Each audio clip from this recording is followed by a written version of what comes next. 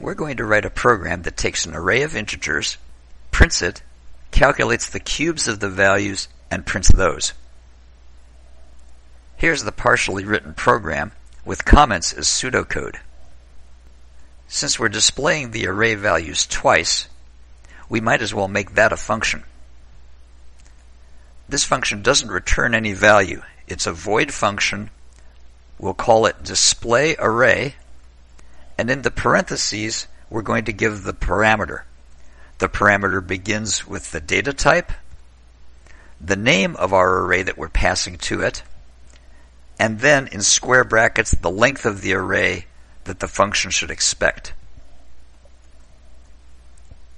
Now the body of the function, which is a for loop to print each item.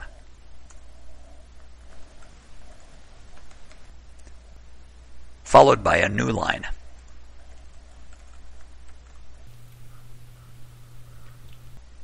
When you call the function, you give the name of the function, and then as the argument, you give the name of the array that you want to pass in. Only the name of the array, no square brackets at all.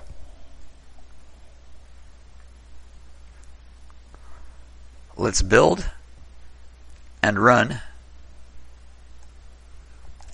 and so far so good. Let's put a for loop inside of main to calculate the cubes of the elements of the array.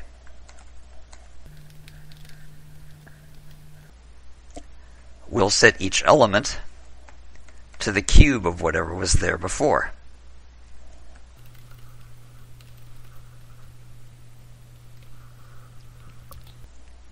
Then we'll make another call to displayArray and put the name of the array as our argument, build, and run, and it works fine. There's room for improvement here. This code is tied down to an array with 5 elements. What if I were to add 2 more elements? Then I'd have to change this 5 to a 7, and this one, and here as well. Instead, what I'm going to do is I'm going to create a constant integer named n items and set it to 7. I can't put a variable in here in the square brackets, so I'll get rid of the 7 altogether and let C do the counting for me. This 7 now becomes n items. Now when I call displayArray, in addition to giving the name of the array, I'm going to tell the function how many items it needs to process. And I do the same here. Since I now have 2 arguments, I need to change my function definition. Here, I'm going to get rid of the number in the square brackets, and I'll put another parameter, const int, and I'll give it the same name just for consistency. This 7 now becomes n items.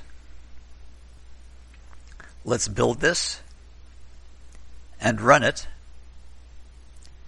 and everything still works great. Now, if I add more items to the array,